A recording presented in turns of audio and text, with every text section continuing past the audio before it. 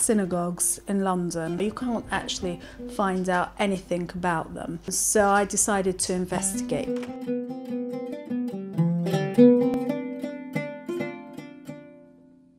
Most of these little synagogues started out in people's homes. So it's not like, you know, with the establishment here that you see some grand building with Hebrew engraved on the outside. Every time I've gone looking for one of these synagogues, I've really had to look hard. I've had to change what my perceptions would be. You know, I'm looking for a synagogue and I'm imagining something very grand, and it's been far from it.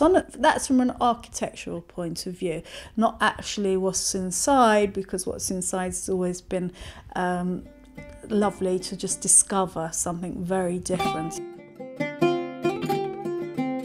I think it's an eye-opener. I think when one goes to these synagogues, actually everybody really is very believing. It's very refreshing. It's very refreshing because I feel that we've moved so far away from what Judaism is. It's all sort of smoked salmon and bagels. And when you go into these shuls, it's really nice to go back to your roots and what it's all about and why you're praying, and it's got a really nice feeling.